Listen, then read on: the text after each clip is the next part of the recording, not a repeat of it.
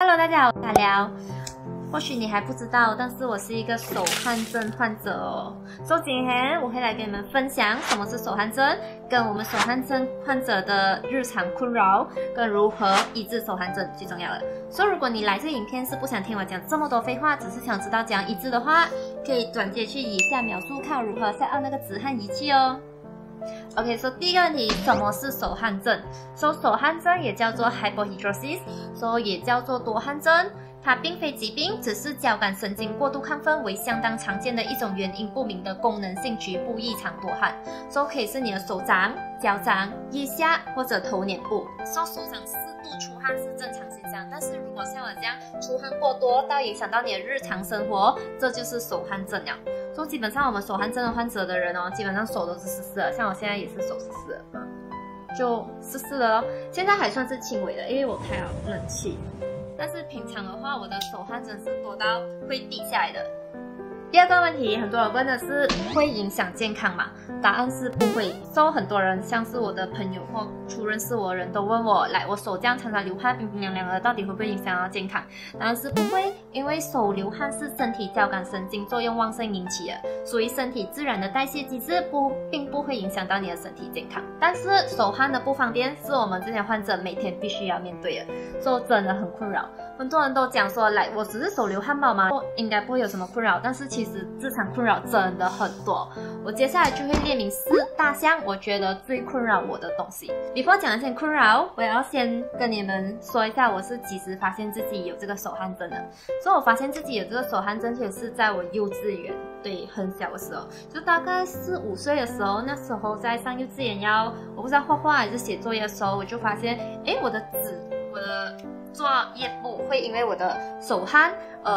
破掉，因为我的手流汗在那个纸上，然后我的写字在上面，然后它的那个纸就会破掉。那时候我还不知道这是不正常的啦，只是过后我老师就发现，怎么我纸破掉了？是不是我排单去撕掉那个纸？然后过后我的家长，我的妈咪也是才发现，因为我是那种出汗多的，是手汗症来的，所以那时候开始就发现我是手汗症了。第一个困扰就是像我刚才讲了，就是我小学啊、幼稚园啊、中学啊、上课的时候啊，我做作业、写考试什么之类的，都一定要拿手帕或者纸巾来垫着，就我把手帕跟纸巾垫在我的纸上面过后，我再这样写字。真的是很烦人，用手帕比较方便，手帕就不会烂掉了。如果你用纸巾那些，你的手汗多的话，那个纸巾还是会破掉的。如果你跟我一样手汗症，我建议你用手帕哦。如果那天没有带手帕上课的话，真的很困扰，我真的就来不想写字。但是手帕的话只会垫在下面嘛，我上面这边还是很湿的，就我写字我的笔是会从我的这里滑下来，我就要用更大的力气去捉着它，防止它滑下来。然后你看，我其实用很大的力气，它还是很容易滑下来，这点真的很困扰。第二点就是我穿高跟鞋的时候啦，因为我的手汗症就是多汗症是主要是在我的手掌跟脚掌，我脚掌也是像我的手掌这样一直在流汗，我穿高跟鞋，尤其是那种很轻鞋的话，我的脚趾头就一直会倾向前面，这是高跟鞋，这是我的脚掌，然后它就会一直倾向前面，然后我的脚趾头真的很痛。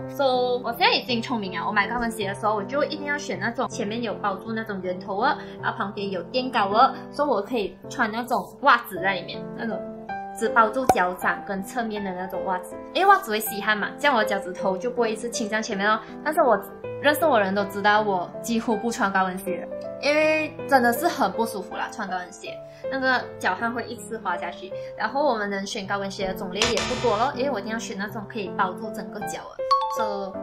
选择真的很少，我觉得这个真的很凄凉。第3点就是真的会影响到你的社交。我记得小时候的我还蛮自卑的，我跟人家接触的时候，我是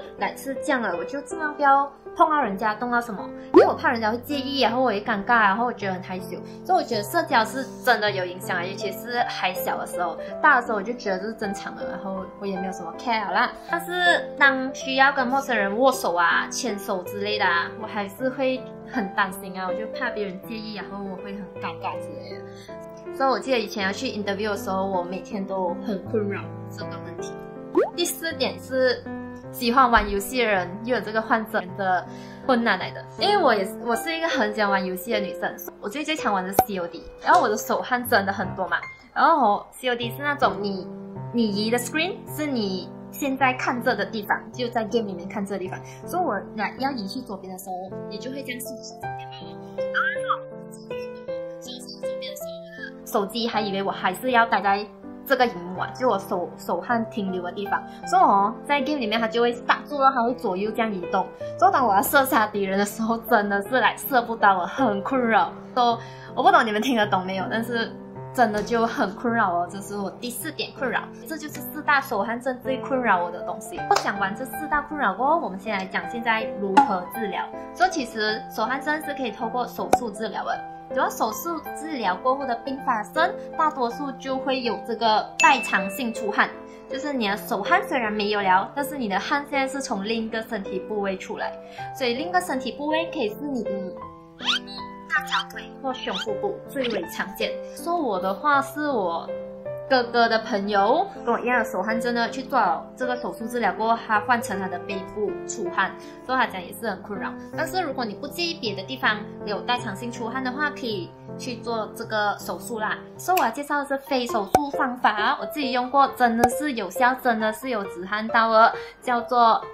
电离子导入治疗，英语叫 IONTOPHORESIS。IONTOPHORESIS 这个优点就是用过后真的是有效，缺点就是你一定要持续使用，不然的话那个效用会没有掉。像我这样已经半年没有用了，我的手汗已经真的是完全回来了，现在完全是湿。OK， 所以我现在就来介绍 DIY 电离子仪器、止汗器所需要的东西。所以如果你不想要 DIY， 很多网站也是有卖这种仪器，你可以去买，但是真的不便宜。第一个需要的东西就是 battery 啦，所以像我这样买12 voltage 就可以了，太高的话也是担心不安全。所以我买这个是在5金店买的，才48块而已。所以就是一个这样子的 battery。然后你会需要2条线，所以这2条线我没记错，1条线大概是1.2块这样，所以我买2条才2.4块而已。第3个需要的东西就是2个铁碗，跟准备2个棉花。这是我用已经很脏了，所以准备2个棉花，说等下颠手。如果你像我这样长期用的，因为我买的 battery 是 rechargeable 的，我建议你买一个 charge battery 的这个。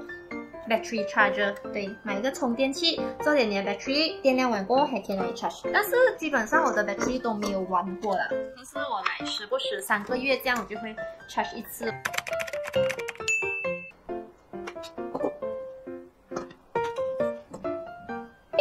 这就是如何下的仪器，先放一个 battery 在这边，然后这2边会是你的碟子跟 sponge， 然后到现在你就放自来水下去，这自来水你并不需要放太多。大概这样，你确定你可以把你的手掌浸到下去就可以，就有浸到你的手掌就可以了，不用买太多太满之类的。另一边也是一样，就这样就可以了。第2点就是把你手上的饰品移开，不然的话你那个部位会有一些刺痛感，所以就把它们拿开就可以了。对，然后第3点就是连接线的时候咯，就把线连在这边，然后都竖红线为放右旁，记得放什么盘线都不要紧。然后另一边也是一样。所以要注意的是，确定不要把线放在同一个盘，或者这2个盘不要粘在一起，然后线也不要交叉，不要碰到。因为我试过把红线跟黑线粘在一起，就会插入火花，所以小心不要把线碰到。就这样你就 set up 完了，现在只需要把你的手放下去就可以了。然后先 set 一个10分钟，然后就可以把手放下去啦。我建议是从手掌这样放下去。就这样等一个10分钟就可以了。它会有一点刺痛，但是是可以忍受的。我试过我朋友的是没有手汗症的，把手浸下去，它是完全没有刺痛感的。所以我在想，这个刺痛感是不是只有像我这样的手汗症的人会有那种刺痛感 ？A few minutes later. OK， 10分钟过后，你就现在要把线倒转过来，就这样剪。就把红线放在这边，黑线放在另一个碟子。这就是我做的事情。OK， 现在线就倒转了，还是一样，换线的时候要小心，不要让线碰到在一起，或者盘子碰到在一起。现在一样，我们又再set一个10分钟，然后再电另一边的手。所以那个棉花作用就是让你的手变色，就一样这样静住就可以了。A few minutes later. OK， 时间到了，就这样一个疗程就是这样一下就是这样20分钟，每10分钟调换线就可以了。是不是很简单呢？OK， 就这样，以上就是刚刚我电手的所需要的仪器跟步骤。所以如果你是一开始接触这个电手的话，记得刚开始电手的时候一定要持续整个7到10天。我个人是用10天，所以一开始你用的第4、第5天，你会发现，好像没有什么成果这样。但是这时候你就要坚持，你坚持个大概到第6、第7天的时候，你的手会突然爆汗，手会突然流很多汗。这个时候要继续坚持，因为这个时候就代表你的成果就要来了。所以你爆汗过后大概2天这样，你的手会突然间没有出汗了，就你会觉得你的手好像想要出汗，但是你摸过去的时候是没有汗的，好像有一个膜在阻止着你的汗腺出来。所以这个时候你就会非常开心，你就觉得怎么有这样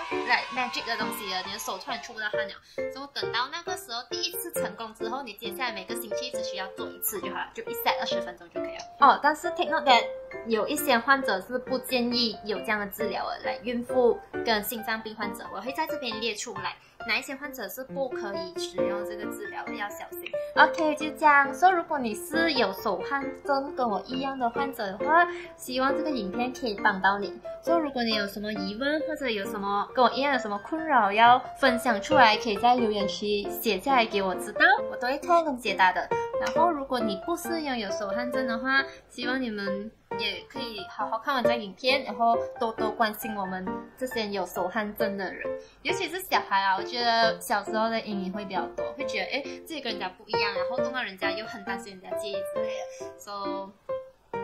就这样啦。如果喜欢这个影片，记得按赞、订阅跟分享。我们下次再见，谢谢你们，拜拜。